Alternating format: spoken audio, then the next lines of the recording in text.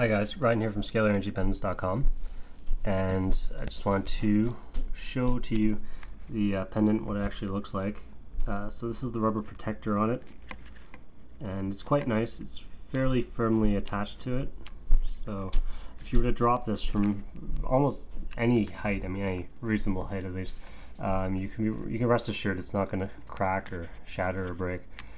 Even without the rubber protector, it's how I wear mine, so it's just even closer to the skin contact. I find that it's never once had any issue.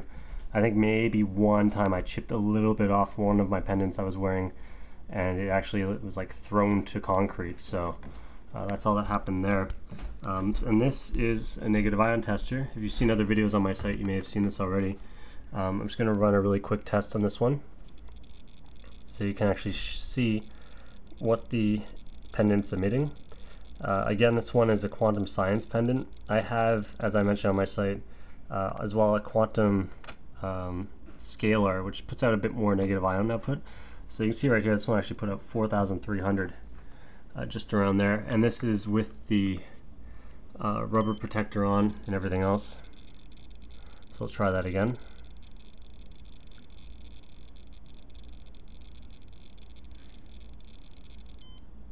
That's even better. And then, just so you don't think there's some trick to this, I'm going to show you when I just hit start. So it's scanning for negative ions. You see it gets higher and higher as I get closer and closer to the pendant. Look at that. It's like an electrical energy source practically. If you've ever had a negative ion generator and you've run it near a metal object, if you were to touch that metal object, you get a huge spark as a result, because this thing is literally giving off energy. That's what this is all about. When you hear scalar energy referred to scalar energy, that's what negative ions really are in a sense. It's the Earth's natural energy source, and that's exactly what this stone is doing. It's giving off negative ions.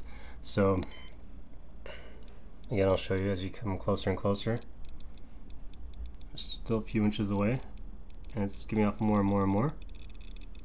And you go, the closer you get, it goes higher and higher.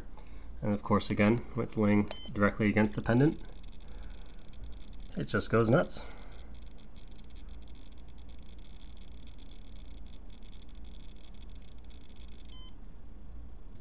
Okay, so there you have it. I hope that was helpful for you to understand that this is truly quite an interesting product, to say the very least.